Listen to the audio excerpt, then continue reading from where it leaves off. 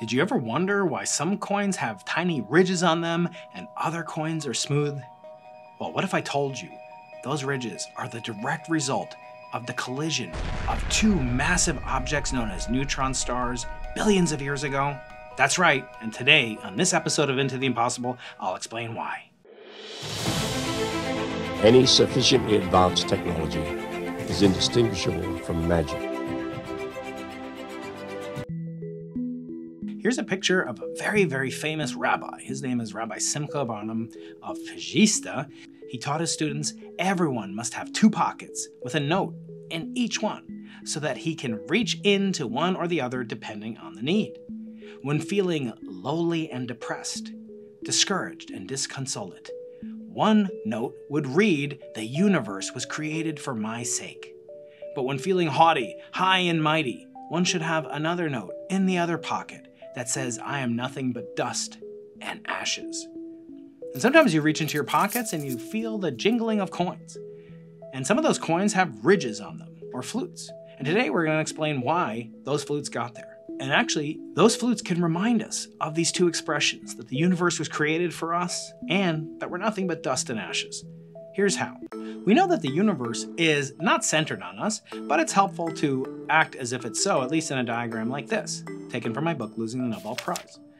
This shows our view of the cosmos as if it were a pristine looking glass that we can spy through and not have anything impede our sights back, perhaps, to the origin of the universe itself. However, the universe, as I point out in that very same cosmic memoir, is a very dusty place. A very dirty, smoggy place, not unlike my neighbors to the north in Los Angeles. No offense. The question is, what is that dust, and what can that dust do for us? Turns out, dust has been a very key player in most of our cosmic phenomena that occur on Earth and even flowing through our own veins. If we take a really macroscopic look at the evolution of the universe from the Big Bang to the formation of stars and galaxies to planets, we increase in complexity until we get to the formation of molecules, of chemistry, and then from chemistry perhaps to biology, from biology to conscious beings such as ourselves.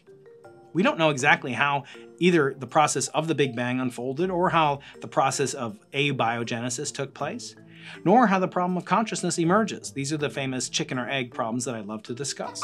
Darwin, in fact, wrote about the lack, the missing ingredient, describing the origin of life. Remember, his book was called The Origin of Species. He said, "It is no valid objection that science, as yet, throws no light on the far higher problem of the essence or origin of life. It is mere rubbish thinking, at the present, of the origin of life. One might as well think of the origin of matter." But of course, we know a great deal about the origin of matter. We know Big Bang nucleosynthesis. We've talked about the formation of the elements. We've talked about the processes by which we come to understand the formation of every element on the periodic table, coming from either the Big Bang and the lightest elements in the periodic table of hydrogen, helium, lithium, and their isotopes, all the way up to the formation of elements in stars via the work of my late great colleagues Jeff Burbidge, Margaret Burbidge, and their collaborators Willie Fowler and Fred Hoyle. So it's not rubbish to think of the origin of matter, so maybe Charlie was wrong. So how could life form? Well, first of all, we have to define what is life. But generally, scientists agree that life has several characteristics, including the ability to acquire and use energy, to metabolize it, to grow, and to behave in such a way as to forecast or predict sources of energy. We know that life requires information storage, the presence of a genome that specifies the expression of those genetic characteristics in what's known as a phenotype. We know that life must reproduce or else it would stop at a one-time off affair, and that wouldn't be any fun. And so the ability to reproduce progeny of the same type is quite crucial to the propagation of life. And we also know one of the most powerful forces in the life cycle is the evolution by natural selection, the ability to change and adapt to environments to improve the capabilities of energy and acquisition and reproduction. So all those three primordial things depend in some sense on evolution at the scale of adaptation to environment. So there's this interplay between the planet and the materials that are inorganic and not alive, and those that are organic and can lead to living organisms. Now, one of the first people to speculate how life could have gotten kicked off from pure chemistry to biology was, again, Charles Darwin. He wrote, "It is often said that the conditions on the first production of a living being are now present, which could have been present." So all those conditions were present, he said.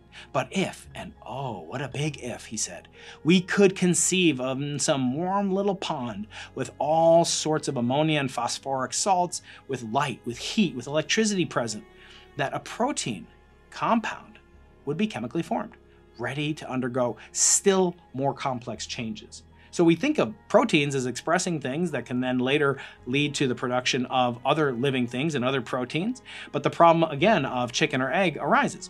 You need proteins to produce proteins. So how did proteins come about? This is a great mystery. But some of the first investigations were undertaken by the late, great Harold Urey and his graduate student, Stanley Miller, who became a great scientist in his own right. And our chemistry department, shown in this image here, is named Urey Hall after Harold Urey. So they did a famous experiment in 1952, reproducing what they thought were the conditions like Darwin's little pond. Some conditions representative of the early Earth, with instead of phosphoric salts, they had ammonia and other chemical compounds. They added heat and light into this very cleanly, carefully prepared chemical apparatus with just the right heat at just the right time and just the right electric discharges. And they did find certain complex carbohydrates and other amino acids that were formed, urea and formaldehyde and things like that. And they discovered that you could produce it from a very simple prebiotic compounds. You could add heat, energy, and get out not proteins, not DNA, but some chemicals that are precursors, building blocks, like amino acids, that are necessary but not sufficient to create life. So we have this kind of warm little pond. We have yet to create a DNA and then create a biologist springing out of this compound. But origin of life research continues to this day.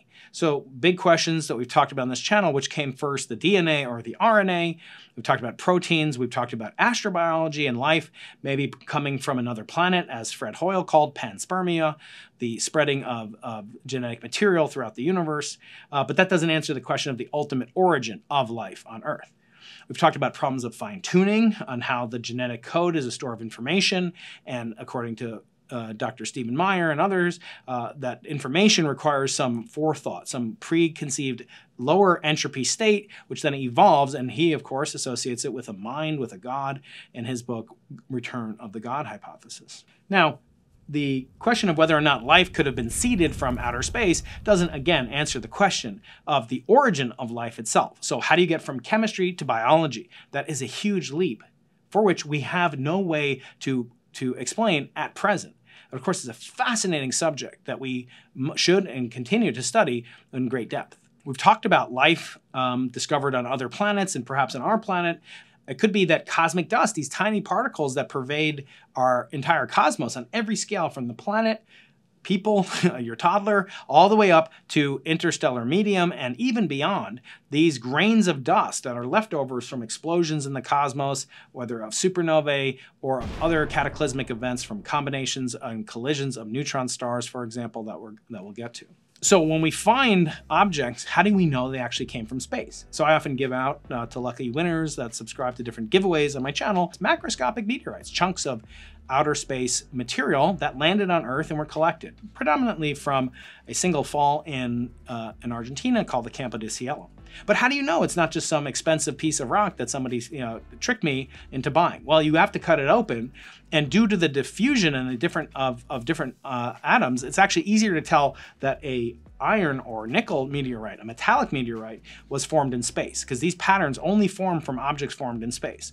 They came from some asteroid which fragmented and then broke apart, but it had these crystal boundaries that are shown in these patterns here. So meteors come and go, they smash into the Earth. The most well-preserved one in all of the planet's surface is in Arizona, Meteor Crater near Winslow, Arizona. It is almost a perfect exemplar of what a meteor impact would look like. This occurred, we think, about 50,000 years ago. I always point out how lucky it was that the meteor struck right next to the gift shop. That is just unbelievable timing and luck. Now, what if it was near New York City? Here's an artist's picture I found on the web somewhere that shows what such damage would do, God forbid, if it landed in a major metropolitan area. There are, of course, undersea meteor strikes. Here's one, the Chicxulub crater in the north part of the Yucatan Peninsula. It's 180 kilometers wide. So it's just enormously bigger than even the meteor crater on Earth. Thankfully, it's under the ocean. Maybe not thankfully, it'd be kind of cool to see it. But it is dated to the same period of time, this Cretaceous Tertiary boundary period, and is sometimes called the KT boundary. And that period has been dated all the way around the Earth, and it's about 66 million years ago. We think it was dated and responsible, rather, for the extinction of the dinosaurs. So as Neil deGrasse Tyson, past guest on the show, has said, it's too bad the dinosaurs didn't have a great space program, because they could have maybe done something about these interlopers that do come and destroy entire species of the most massive animals on Earth. And perhaps that was fortuitous, you know, if nothing else, because now we exist, and maybe we wouldn't, maybe we would. There were mammals back then, but we don't know for sure how the evolutionary tree would have been affected via the presence at the same time of dinosaurs and hominids. So that's just a counterfactual history that we can never know the true result of. Gandhi said the seeker after truth should be humbler than the dust. The world crushes the dust under its feet. But the seeker after truth should so humble himself that even the dust could crush him. Only then, and not until then, will he have a glimpse of truth. Now, how does this all connect to our original purpose of digging into our pockets and being humbled or elevated by the notion that we are essentially dust and ashes, or we are the reason that the entire universe was created? Well, it has to do with these flutes or ridges on coins. So there's a connection between Isaac Newton, the father of calculus and universal gravitation, and the ridges on coins. Because actually, old Ikey spent a lot of time doing things other than calculus and gravity. He spent not a small amount of time thinking of ways to torture people who were counterfeiting coins. And he actually came up with a solution to the problem of counterfeiting that involves those mysterious ridges on coins.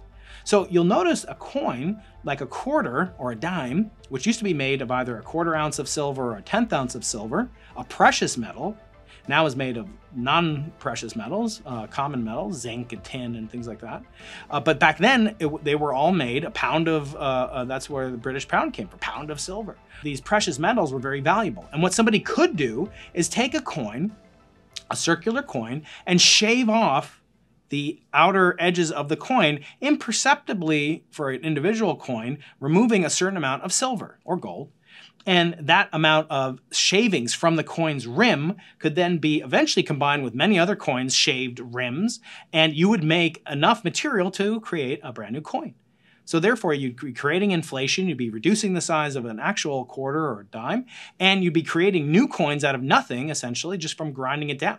This was a big problem, this coin clipping, or ways of forgery. And so he set out to both discourage using the methods of torture available to him in the 16 and 1700s in England, but he would also look at these other ways of technological ways to prevent the counterfeiting of coins via this coin clipping method. So why are metals like silver and gold valuable, and why do we not have it on copper? Pennies aren't made of copper again, zinc or something like that. Why don't they have ridges? Well, because copper is not a precious metal. And actually, this has a rather stark and scandalous connection to the history of the Jewish people in England in the Middle Ages. In 1278, in this day of Jewish history, as shown in this headline from a few years back, all the Jews of England were arrested in a coin clipping scandal. And it's really no joke, because many of them were tortured and killed. This is long before Newton. And so they didn't really have ways against this, and there was a lot of anti-Semitism at the time as well. This process led to the expulsion of Jews for hundreds of years. So it was really thanks to Isaac Newton's innovation to put these ridges on precious metals, on precious metal minted coins, that would be a telltale deterrent to those trying to shave down the coin clipping method, that really got rid of this scandal and the byproducts thereof, and allowed the Jews eventually to come back to England. So it's interesting that this character, Isaac Newton, had as one of his many, many contributions to history and civilization, as Einstein called him, the greatest contributor to Western civilization, that one of them was to effectively allow Jews and other people to live without suspicion of this coin clipping or counterfeiting or inflationary practice. So with the large amounts of money, Isaac Newton used his role as warden of the mint in 1696 to form a new way, a new invention of preventing the rounding of money and making of the edges with letters or with engravings. So this is an invention that was quite valuable to the prevention and deterrence of counterfeiting. So the recoinage initiated by Newton is really the reason that this counterfeiting stopped, and is the reason you have these things in your pocket that have ridges on them. And they come from these rare earth elements. So in 2017, astronomers around the world recorded this first collision that was seen both by LIGO and by optical telescopes around the world, and it was the collision of neutron stars. And these two neutron stars came together and ignited this massive explosion seen really across the universe, and for us to see it here in the Milky Way galaxy, hundreds of light years away, hundreds of millions of light years away. And this collision was of two neutron stars. So neutrons are the subatomic particles, the atomic nuclei that are composed of quarks. And these quarks, when they come together, they can comprise either a proton or a neutron. In this case, the entire star almost is neutron-rich material. And when they come together, they make objects, they make elements rather, that are very rich in neutrons. And two such elements that are like that, or three such elements that are like that, are platinum, gold, and silver. So silver is used for coins, gold too, platinum less so, but still used as a precious metal. So the inspiring collision of these neutron stars, only observed 400 years after Newton's coin minting, that's the reason. These are very rare. These neutron stars do not collide very often. So the rarity of it, plus it has to be eventually incorporated in the Earth's crust and then mined and minted and forged, etc. It's an incredibly energy-intensive process and incredibly rare, sort of a proof of work for these rare elements like gold, platinum, and silver. And so their rarity, their scarcity is the reason they must be protected when they're used in coins, and that's the reason why your pockets are filled with some coins that have on them these ridges. So again, can you spare a dime? One side of your pocket should have a note, or maybe you can reach in and feel that coin, and that coin will have ridges, and maybe in the other one you don't have ridges, you have a penny in there, and you'll recognize that you are nothing but dust and ashes, just like the cosmos, just like those non-precious metals like copper or zinc. But on the other one, you get the illustrious feeling that the universe might have been made just for you. I'm Brian Keating, Chancellor's Distinguished Professor of Physics at UC San Diego. Thank you for going into the impossible. If you enjoyed this video, you definitely want to check out this playlist with my cosmology friends talking about the origin and evolution of the universe. And if you're interested in a deep dive in the multiverse, wormholes, and other exotic phenomena, click here and hear my conversation with Juan Maldacena of the Institute for Advanced Study. Enjoy! And don't forget to subscribe for more amazing content.